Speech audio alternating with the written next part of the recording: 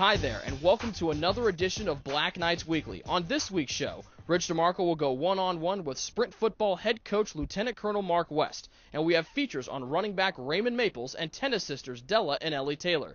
But before we get to that, let's take a look back at the week that was in Army athletics.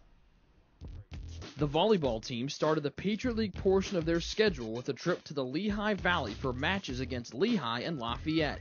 The Black Knights beat the Mountain Hawks 3-1 and swept the Leopards one day later. Sophomore Margot Jarka picked up Patriot League Player of the Week honors after collecting 21 kills and only 3 errors in the 2 matches. Also, Mary Vaquera was named the league's Rookie of the Week for the 4th time this season. The freshman averaged almost 12.5 assists per set in her first 2 league matches. The men's soccer team was the other Black Knight squad to begin league games, hosting Holy Cross at Clinton Field. Trent Brown scored the first goal of the match and assisted on another, helping the Black Knights to a 2-1 win. The junior was named League Offensive Player of the Week for his efforts. Freshman Devin Purley was honored as the league's Rookie of the Week after scoring Army's 2 goals in their win over Bryant. The football team suffered a setback on the road Saturday at Ball State. Raymond Maples rushed for career highs of 125 yards and 2 scores. Fullback Jared Hassan also broke the century mark, rushing for 111 yards. Defensively, Steve Erzinger led the Black Knights with 17 tackles.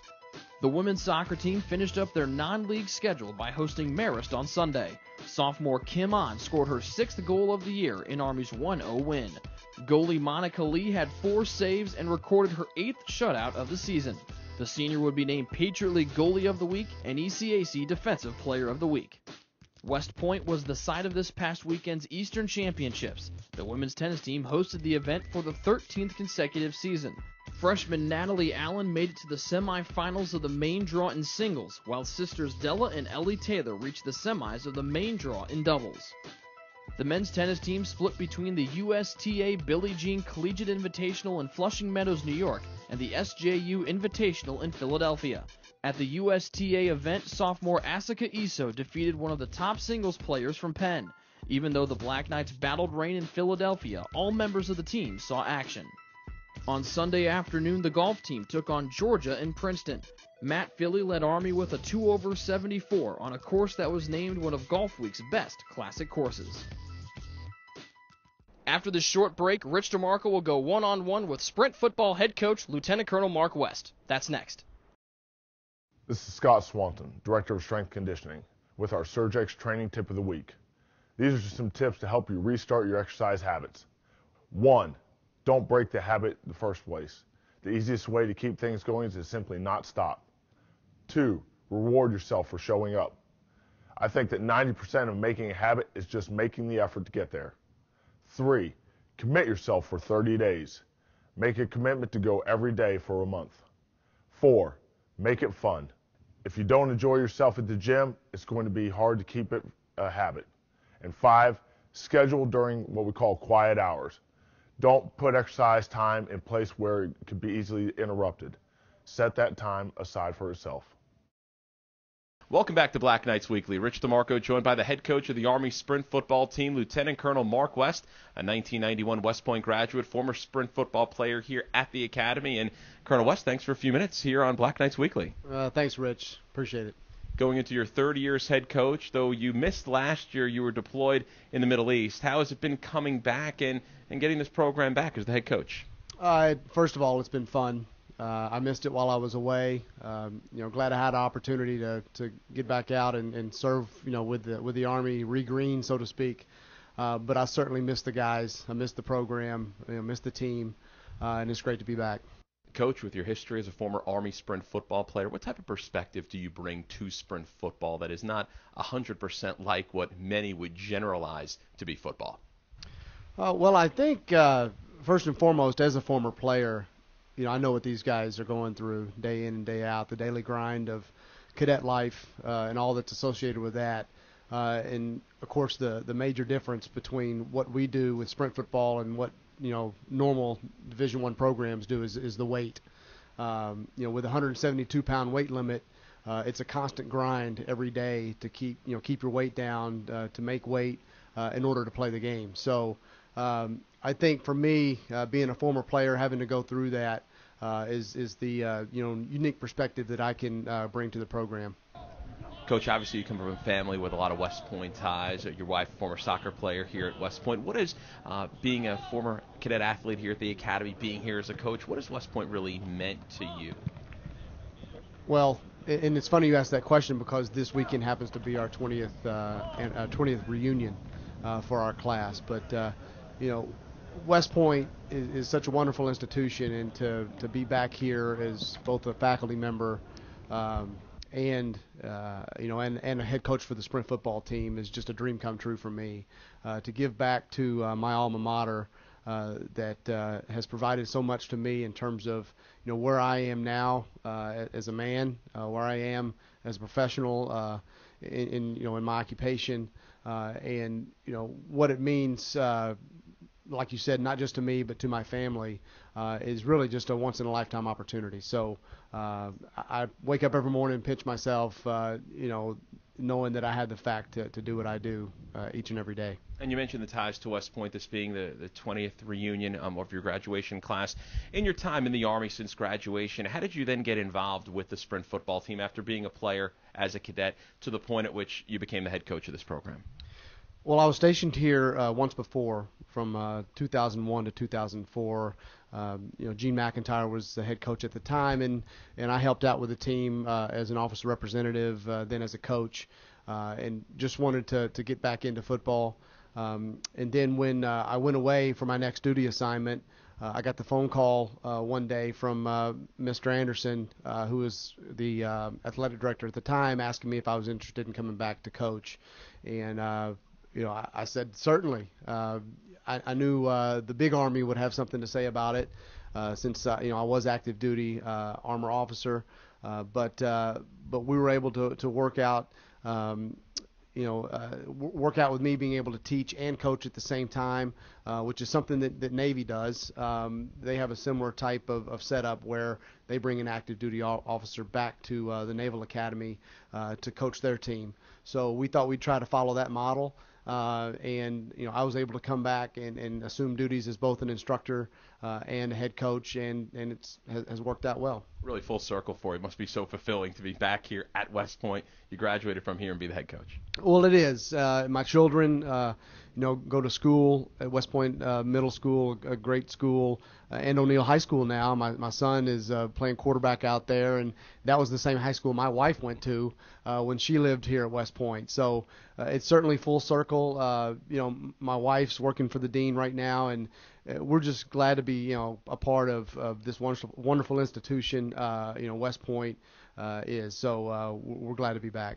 Well, Mark, we appreciate a couple of minutes, and best of luck the rest of this year. Thanks, Rich. Appreciate it. That's Army head sprint football coach, Lieutenant Colonel Mark West, Rich DeMarco on Black Knights Weekly, and we'll have more coming up in just a moment. Army fans, there's no better place to be before a West Point football game than Black Knights Alley. Open 3 hours before kickoff, come out and avoid the traffic crunch. Black Knights Alley features fun for the whole family.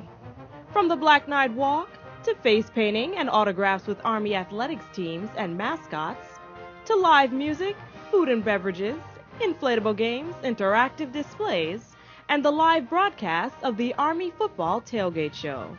There literally is something for everyone. So make a day of it. That's Black Knights Alley, 3 hours before every Army home game along Mills Road. Army football, more than just a game. The Army women's tennis team has recently started their season, and two of its star players have known each other for a long time. Here's more. The Army women's tennis team has an added family feel to it this season. After a year apart, sisters Della and Elle Taylor are reunited as doubles partners. Della is a sophomore, and before coming to West Point last year, Elle says this reunion might not have happened. She said, "Ellie, whatever you're doing, you're not coming to Army. You're not going to the same school as me." And then the first letter we got home, it ended with, "Now I give permission for Ellie to come here." So I guess from that point on, I actually considered Army.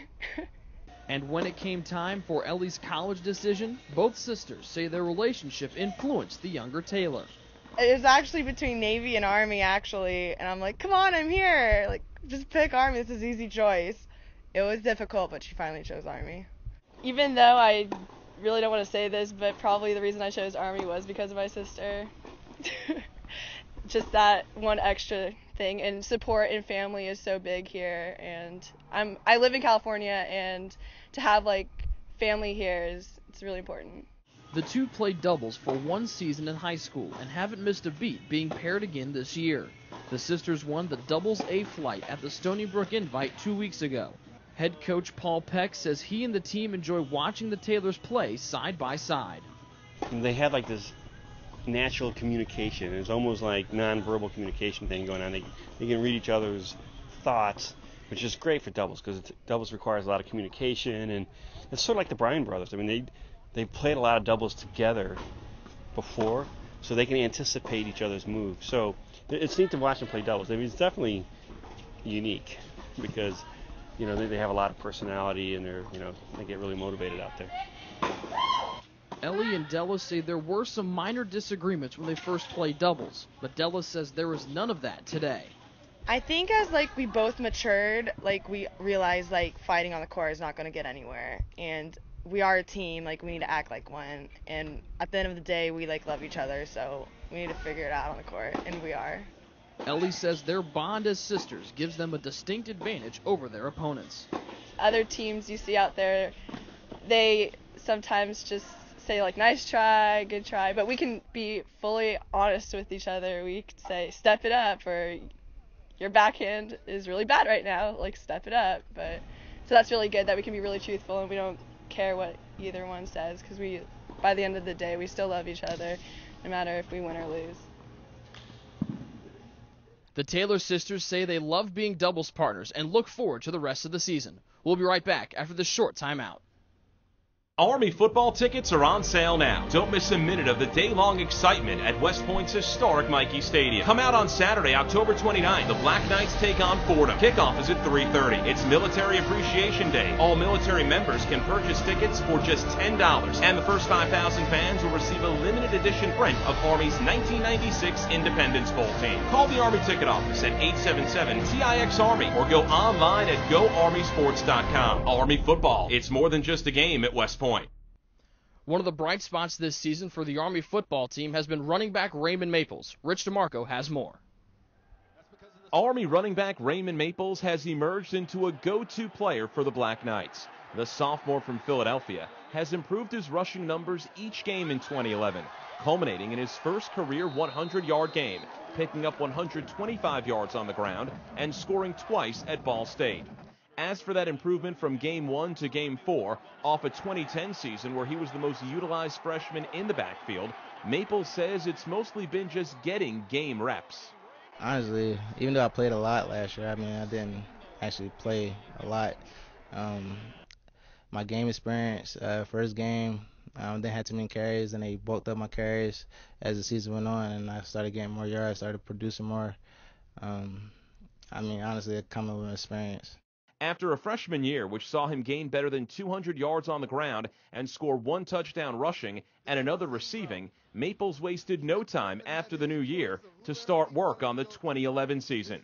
I took in the weight room, got a little bit bigger, got a little bit stronger, faster, all the things, and everybody wants to, propel themselves in during the offseason, and actually that helped me out a lot. Army head coach Rich Ellerson says Maples' improvement from last year and through 4 games this year has definitely stood out. He's playing with a lot more confidence, and he's learning how to finish runs. We've always loved the way he got started. Now I'm liking to see how he finishes some of these runs. He's a very physical runner, as well as a very gifted one, and tremendous ball skills. He should. That's one of the bright spots. And Maples has accumulated his numbers in a backfield which routinely has 7 different ball carriers per game. Maples says Army's backfield rotation has kept him sharp. It constantly puts pressure on you. They always had that emphasize the next guy. If you don't do the job, the next guy after you will. So, with that level and that encouragement, you have no choice but to step your game up because everybody wants to play. And although Maples has put up significant numbers for the Army offense, which currently ranks 3rd in the nation in rushing yards per game, the running back says success for the unit comes down to making plays. I think we just got to execute. During the games that we lost, I feel as though we killed ourselves. We had too many penalties, too many fumbles, just too many mishaps. So I feel as though if we correct ourselves in that area of the game, I think we should be straight. And Maples is looking for that improvement for him and the offense to continue throughout this year. For Black Knights Weekly, I'm Rich DeMarco. We'll have more Black Knights Weekly after this. Join the Army A Club today and support cadet athletes 12 months a year. Members of the A Club receive priority consideration for parking, seat locations, pregame hospitality, as well as Army-Navy tickets. But the benefits don't stop there. The A Club also gives members access to special receptions and events throughout the year. To join, visit the A Club link at goarmysports.com or call 845-938-2322. The Army A Club, supporting cadet athletes. Well, only one more thing to get to, and that's the weekend preview. The men's and women's cross-country teams return to action this weekend at the Paul Short Run. Head coach Troy Engel says this historic event will be even more special this year. It's the first time this season that we'll see the overwhelming majority of the conference teams. I think all but just one or two will be attending and competing, along with some of the best, certainly all the best teams in the region, and most of the teams on the eastern seaboard that are good will be there. It's a great meet, lots of teams, and on the same course that will run the conference championship for us. The volleyball team plays their first home Patriot League matches of the season as they welcome American and Navy to West Point. Head coach Alma Cavacci says the team's 2-0 start in the league is fantastic. It is a great feeling. It is a great feeling, and it's a credit to the team. Though the girls have worked extremely hard, the coaching staff has done a very good job teaching, coaching, but again, with the credits and the schedule that they have here, to be able to come to practice energized, focused, pumped up, it is a great feeling this year, and I can say so much about how great our team is. Shea Stadium will be the site of the Sprint football team's home opener this Friday night. The Black Knights take on Mansfield at 7 p.m. Head coach Lieutenant Colonel Mark West says his team is hungry for their first win. We had a bye week last week, and went back to the drawing board with a lot of our technique, fundamentals, what we are trying to do on both sides of the football. So we had a great bye week, and this week we've been really focused on getting our first win against Mansfield. It's homecoming weekend at Michie Stadium as the football team gets ready to square off with Tulane. Kickoff is at noon. Here's head coach Rich Ellerson. Tulane's a familiar opponent, someone we've seen every year since I've been here. Our veteran players are familiar with their veteran players. Certainly Coach Toledo and I go back for years, before West Point and Tulane. So again, someone folks we have great respect for. They've had some great days this year. They've had some tough days like we have this year. Two Army-Navy matchups also highlight the weekend. The men's soccer team travels down to Annapolis for a 7:30 p.m. showdown with the Mids. Head coach Russell Payne has had a clear message for his players this week. Just continue to do the things in preparation that give us confidence and make us successful as a team. That's really it. And the other part of this week is, hey, just focus on your schoolwork and getting your rest and getting your body recovered and don't spend too much time on anything else. And that's it. If you change your routine going into a game like this, then sometimes that's the opposite effect of what you want. The golf team will also be in Annapolis taking on their academy rivals. Head coach Brian Watts has put his golfers through many different scenarios during practice this week. We're just trying to be creative and try and put the guys at ease as much as possible, but there's always that formula of being comfortable with being uncomfortable, and I think the pressure within to go down there and perform is always something that one of the hurdles that you have to get over. And for us, it's about just going down and playing golf and playing the golf course. Rounding out the weekend, the women's soccer team opens Patriot League play when they take on Holy Cross at Clinton Field on Sunday. Head coach Stephanie Golan says her team is ready to start their league slate. After dropping the game to Delaware, the girls were disappointed, mostly disappointed with the way that we came out. And the understanding that we'd been talking about it. We'd been talking about the fact that we can't do that, and it wasn't until something bad actually happened, a loss, that it sunk in that, yeah, that is a possibility. So, to be able to rebound and get 2 shutouts, and in both games we created a lot of opportunities. I think we've got a lot of confidence going into the Patriot League, which is good. That will do it for another edition of Black Knights Weekly. We hope you enjoyed watching today's show, and we'll see you next week. So long, everybody.